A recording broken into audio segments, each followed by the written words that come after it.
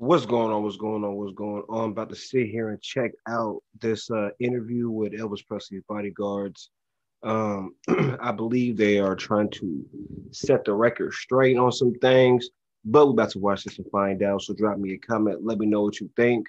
And I think this is kind of important to watch because everybody has their opinions on the Memphis Mafia. I know I have my opinions.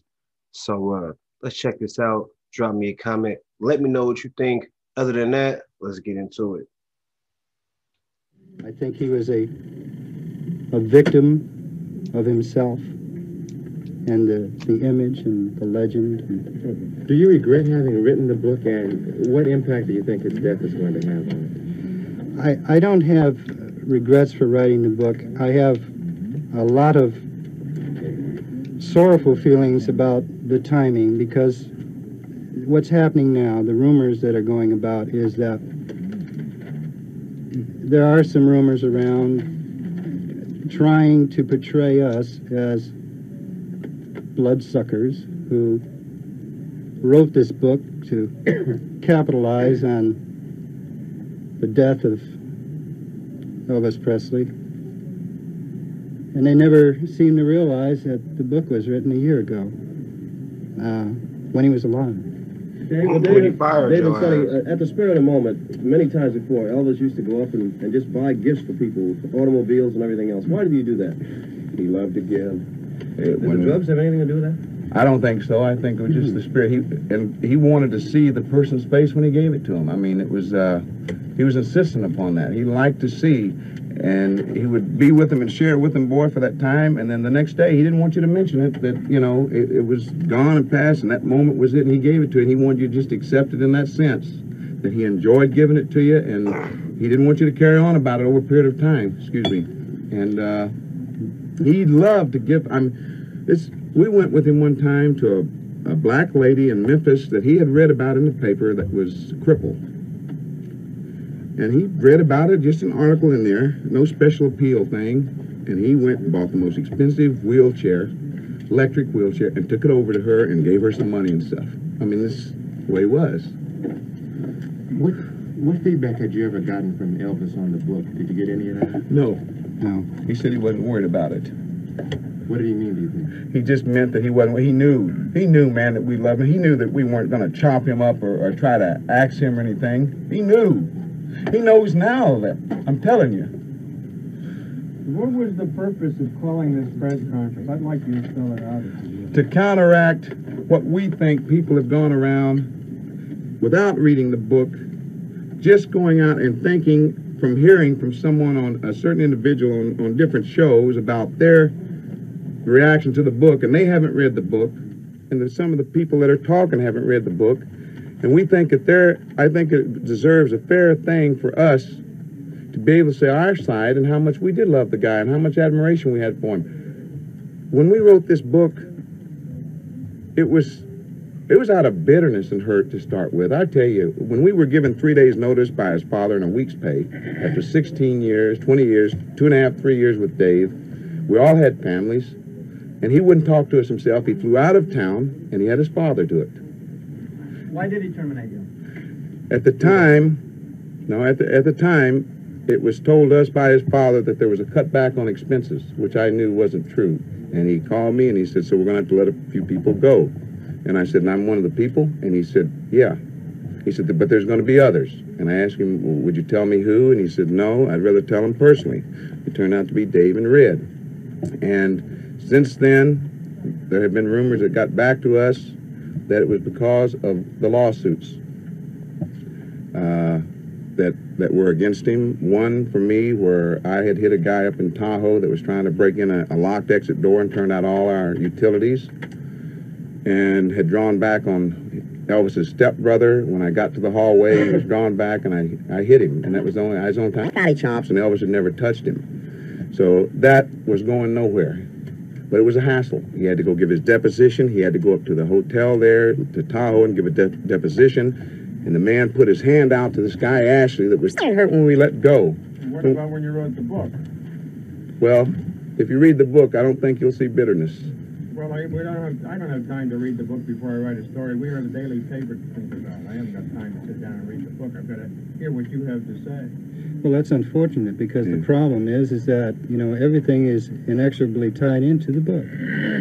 And, you know, I can't apologize for your lack of time not being able to read the book. Well, your author, Dunleavy, seems to be prompting all the... He's read the whole book, I assume, since he wrote it. He keeps talking about drugs all the time. Well, he's sensationalism. I mean, he writes for the Star. As you know, it's on the same thing as the Enquirer, the sensationalism type thing. He's writing for the New York Post, too. He's running a series of articles in there. And when we met him, he wasn't like that when we were with him last year. I mean, he was interested. He broke down with us during the interviews when he saw one of us get moved, when we would recall an instance of what this man had done. And I couldn't believe that was the same guy up there. I could not believe. Have you tried to talk to him? What would you tell him if you could talk to him right now? Are you I would tell him, Steve. Well, I can't say what I'd tell him. No, it would be curse words. I mean, I would call him a name, and I said, "What are you doing, man? Who are you? You were someone we told a story to, and you're going up there and blasting into him like that and saying the whole thing's about drugs. It's not. There's love and admiration in there. Is the book a misrepresentation? Not at all. It's fact. It is true. Well, where is the sensationalism, then? The drugs thing that he keeps trying to bring up as the main thing, and it's not. The drug things are mentioned in there minutely. If you read it, you'll see. But he went up there and could watch this man being embalmed, that was alive and well that day or something before, and I couldn't do that. But he was fat. It wasn't a thing of where he was an org type of killing and things with their hands. He was into all of these things. It wasn't just with death. He was curious about everything in life. He really was. Yeah, it wasn't a morbid thing. Why are you here? We have been told by we live here. Someone that his father doesn't want us there. And do you think Dunleavy's a phony now after all this? I think that what I saw today was phony from the guy that I met a year ago. Yes, I do. I think he's a phony. Dave, you seem to be implying before that you were writing the book in part to try and get Elvis to change his ways. Is that right? You bet. That was one of the reasons. There were a number of reasons for writing the book. Number one, we felt that the manner in which we were discharged wasn't right. I mean, any employer has the inalienable right to fire any employee. No question about that at all. But nobody has a right to treat you like a piece of garbage. You know, nobody. And number two, to continue with that, is,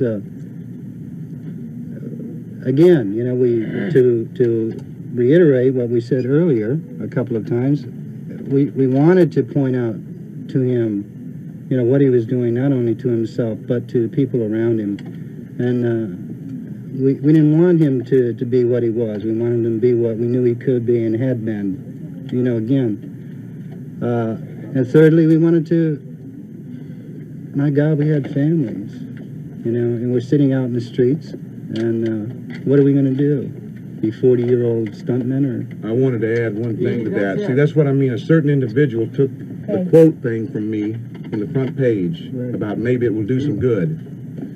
He didn't know what it means. He says, what does it mean it'll do some good? If he had read the book, he would have found in there that we were trying to present him with a challenge.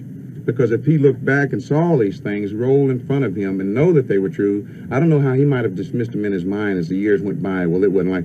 But when he saw it the way that it happened, like anyone else, when you read something about your former life or anything that you've done years ago, the reality of it is in front of you. It's not something you can... You know how it was. And that's what I meant when I said maybe it will do some good for him, for the drug culture, for people to realize no one is out of reach of drugs, man. Here is a man that had it in the palm of his hand and started off with it that way, and the drugs took it away from him.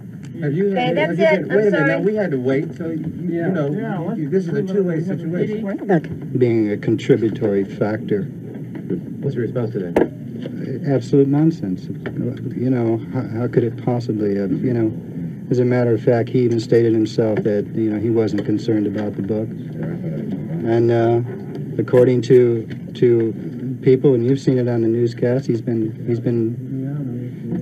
for the last week, been very happy and looking forward to this upcoming tour. Sonny, did his depression ever lead him to be suicidal at all? No, that was too strong a person. No, never.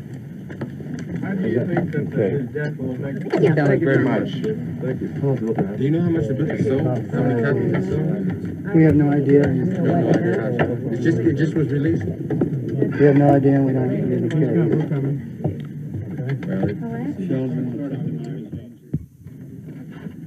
Gentlemen, when you sit down, if you split the mics, please. Yeah. And kind of speak up. Thank you.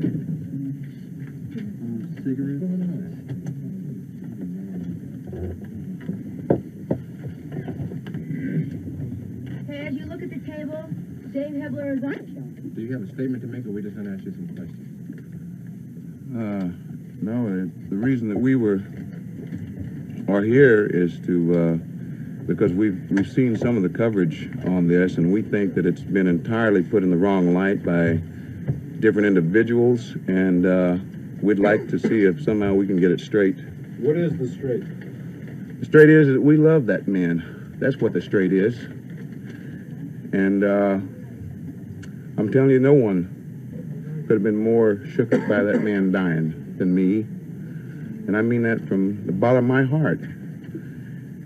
And we wrote this, we started in this a year ago. Speak up, please.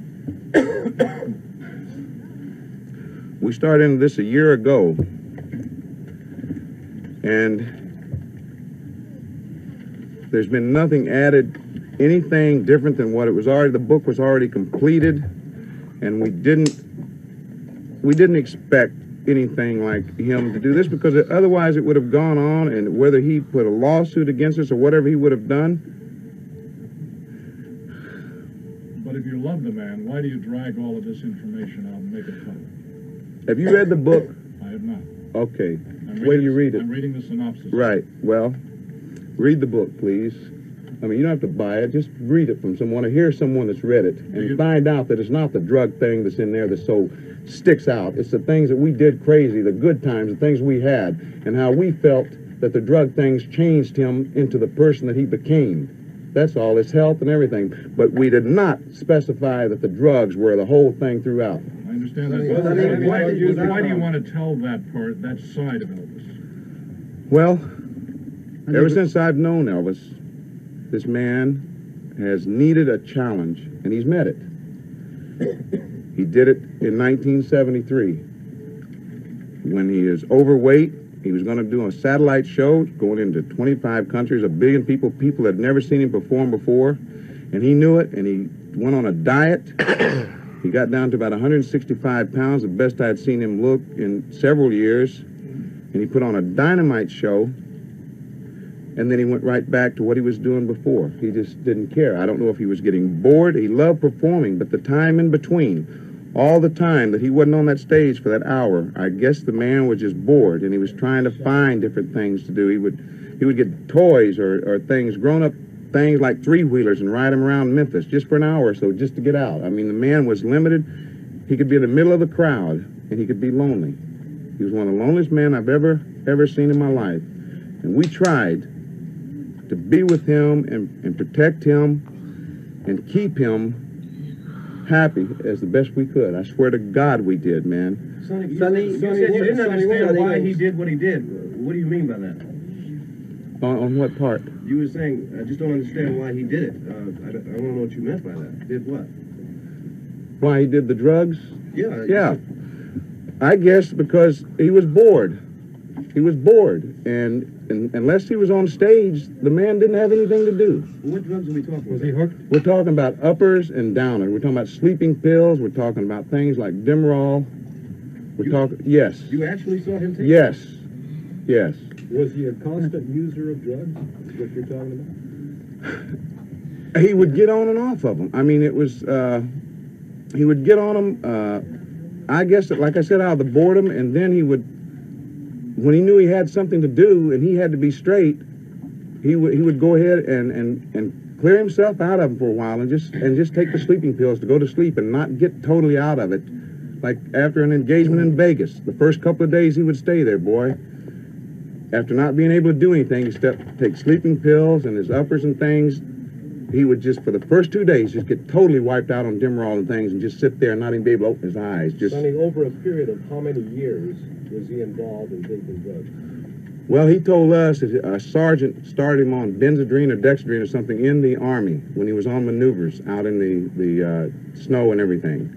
The sergeant said he didn't want the guys falling asleep, getting frostbit or frozen to death. He gave them, and this wasn't Army policy, it was just this sergeant had got them. And Elvis started using them then. When he came back, and I started for him in 1960, he was working out in karate. He had started, you know, learning this art over there, and he was very enthused, and I started working out with him, and he was showing me, using me as what you call a dummy, where I would throw the punch and he would show the counteracting moves. And we started coming out here on the movies, and we started taking the diet pills with him because he was, at the time, it was just diet pills, and then he would take sleeping pills to counteract and go to sleep, and we did the same thing. We were out on locations, we were playing football in 100-degree weather out here at Caneo on Flaming Star, and the director, no one knew how we did it. It was because of the uppers. Well, based on what you know about it, do you believe that he died of natural causes, or do you believe that he died of a drug overdose? I don't know, because I think one might contribute to the other. I think that, I'm not a doctor, I don't know what drugs do to your body, but I would think that over a period of time that if you took enough drugs, down drugs, regardless of, you know, what he did with them, as long as he took them and kept taking them over that period of time, I would think that the body would start deteriorating. I would think that the heart wouldn't be used to the up and down that it would be underneath the pressure from cocaine or from uppers and then back to a real low beat. I don't know. I think cocaine. Did he say cocaine too? Yes. Sonny, when there were reports that not only was he pretty heavily into cocaine and quaaludes, but that he also was on some of the even harder stuff, the good hard drugs, heroin, for example. Did he ever do that? I swear to God, I never saw him take any heroin. Never. I think it might have frightened him. He felt manipulating. That's how he got into the downers, because in the movies, he noticed himself up on the screen talking so fast that he felt that he needed to counteract it and slow down, because he would say, I can't even understand that Southern guy up there talking about himself. And he started experimenting with things to get him up and things to keep him there instead of taking him on up as high as the diet pill would, because I think that he was inhibited by cameras. He could get in front of a live audience and, man, everything came out of him. But I just think the impersonality of a camera and the way it stares at you, and I felt that he felt really shy, because he was basically shy, and I think that he felt basically shy in front of the camera so much that he started giving these to give him confidence, because I've taken diet pills and they give you confidence. Did he ever have illegal supplies of drugs, or were they all prescription drugs? No, the only ones I knew of were prescription, but in such amounts. He had so many doctors. Cocaine? Well, the cocaine didn't come from the doctors. It came from people that got it to him that weren't associated with him in the capacity of a doctor. And there's an incident in the book relating to that, about how my cousin Red charged in to stop it one time. I think he broke the guy's toe or something going through the door, and told him that he was going to break him up if he didn't quit getting the stuff to him.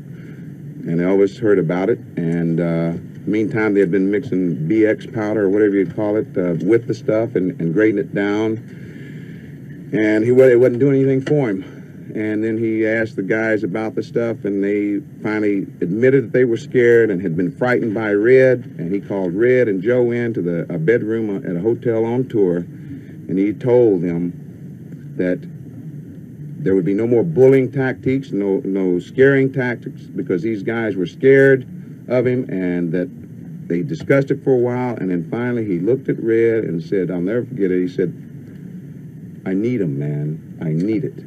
And Red said, if you need it, then I won't ever do anything else about it. And that was the last attempt that Red had made from then on to stop things getting to him. We used to take things that came to him and break them down and change them. Change what was in the pain pills and things that he took. See, this is why I say it was all prescription stuff that he would get, that I saw it, except for the cocaine. Did the other doctors know? In other words, he had 3 or 4 doctors who would be maybe giving him the same prescription. One doctor wouldn't know. Different cities and not knowing it. Yes, sir, that is very possible. The person who put the book together, Dunleavy, he said, I don't know if you've been pleased with the... Only being out when he was a week and a half, 2 weeks at a time, just from the plane to the hotel, from the hotel to the building to do the show, and back to his hotel room, and locked in there till he left the next day. And when he couldn't stay up high, and he was just bored, and he would take these things to get him on stage and do it, and then he would take something to put him out so he could go to sleep because he had to get up the next day and go to another city. But once he's on the stage, he's performing with everything he's got. He loved it. Dave, how do you feel about all this? Dave, are you in agreement? Yeah. Yeah. Did you see all this yourself? I'd like to respond to it in a couple of ways. Number one, I'm a little bit distressed about the total emphasis on drugs and that particular aspect of our life, Elvis's life, because it really wasn't, you know, just that. There were a number of things. We lived with the man, you know. We loved him, we cared for him, and I think it was reciprocal. The book very clearly, I think, demonstrates that we had nothing but total respect for the man. We wanted more than anything else to see him as he was in his prime, on the stage just knocking him dead, you know?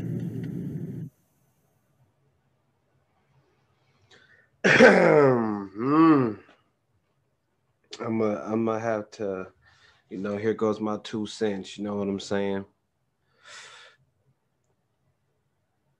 It was like looking at 2 snakes, you know what I mean? The only way that I could have vibed with what they were saying is if that book came out while they were still working with Elvis, you know what I'm saying? And then you heard it out this man's mouth himself. He said, at first it was bitterness, you know what I mean? At first, so you was hurt. So, you know, one minute it was bitterness, and then it was straight out of love. Maybe it'll do some good, you know, because we wanted Elvis to be back to this, so we wanted him to do that. We know he can be here. But I think that's where they failed at. They forgot that Elvis was grown. They forgot that you should go be what you want to be.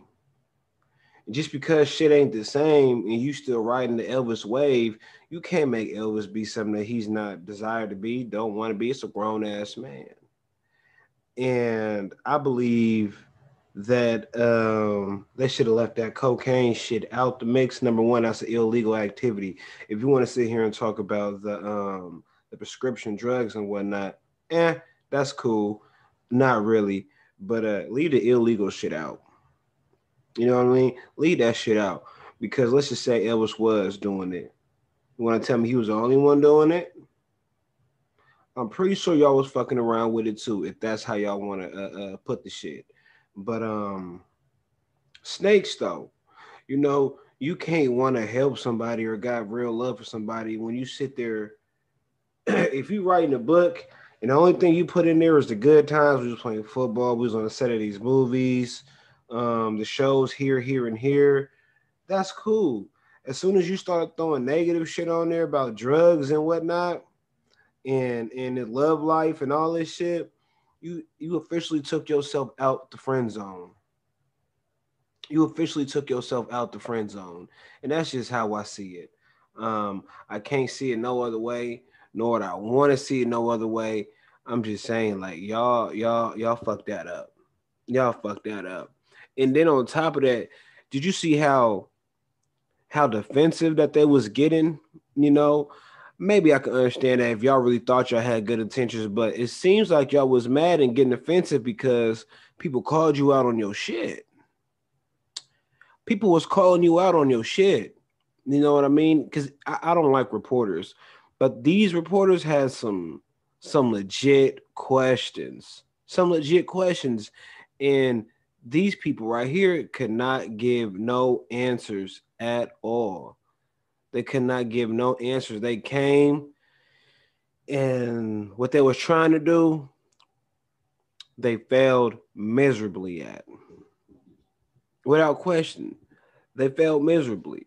You know what I mean? I don't think it was sincere. If it was sincere, the book would have came out prior to, you know what I mean? Y'all getting fired. You know what I mean? But you were just mad, you know what I'm saying, that you got fired. The bottom line that shit came down to what y'all had said was, man, we got families, which is a true story. But y'all chose to live the life of free traveling. You chose to live the life of being up Elvis's ass 24/7. Um, Getting ass because Elvis was in the building. Of course, you Elvis's bodyguard, you Elvis's friend. Y'all chose to live that life. You know what I mean? Uh, that was a choice. It's not Elvis's fault that y'all didn't have no other trades when the ride was over. You know what I mean? When the ride was over, y'all was sitting there looking stupid as fuck, and y'all wives was looking at y'all probably like, now what? You just done playing all this time. You know what I mean? It's like the Elvis situation reminds me of like somebody who was like in college and got all these degrees and all this shit, and they go out every weekend, they buy the shirts they want, they go to the fancy restaurants and all that shit, and you were just being his friend. You don't have no education, you don't have no degrees, you don't have anything, but your man has all of that stuff. You know what I'm saying? So you sit here and you enjoy doing this, you enjoy doing that. But as soon as he goes to a new job, or as soon as he's done having fun every weekend and he goes to all these restaurants and traveling, you get stuck. You get lost. You know what I'm saying? You get lost in the sauce. You forgot your own identity. And to be honest with you, if he was working with this man since the 60s, it's kind of safe to say that you never even had no identity. This man was your identity. You know what I mean? And that's a clear case because for years, even after this interview right here, we done seen documentary after documentary and interview after interview of y'all living your life still off of this man. Still living your life off of this man. And it just didn't pay out how y'all thought it was, and you was hurt. You was hurt. You didn't think that you was gonna be, kicked the fuck out, fired, and all that shit right there. You was hurt. You was bitter. You threw salt on this man's name when he wasn't even here to defend himself. The only thing that people could do was speculate off of what you guys were saying, and that's no fair to Elvis Presley. So I don't see no admiration. I don't see no love. I believe y'all did love Elvis, but I think y'all loved more of what Elvis can do for you. Like I said, that's the traveling. All expenses paid, the cars, the Christmas gifts, the just because gifts, the paychecks, the women, the drugs, just the fancy life, the casinos, probably having credit and all types of shit was gone like that. And it hit you and your ass woke up. You woke up. And when you woke up, you was in a bad mood. You was in a bad mood. So me personally, I would never tell no negative shit about none of my peoples. If they didn't put it out there, you know what I'm saying? It's not to be put out there, period, point blank. That's just how I'm coming. You know what I'm saying? That's what a real friend is. A real friend is not finna acknowledge. You don't have to lie, but you don't have to acknowledge certain shit either. Like there's no need to acknowledge cocaine. I don't give a fuck if he was doing more cocaine than Bobby Brown. You know what I'm saying? That's not for us to know. Unless Elvis himself came and told us that. And seeing he didn't do that, y'all shouldn't have put that in the air. You know what I'm saying? Period, point blank. Another man's truth is just for that man to tell. It is not even another man's truth. Another man's life is for him to tell, not for somebody else to tell. Period, point blank. But drop me a comment most definitely. Let me know what you think about this interview right here. Do you think that these fellows were sincere? You think they really had real love for him all the way up until the end? Yeah, how was your whole thought process on watching this interview? Drop me a comment and let me know.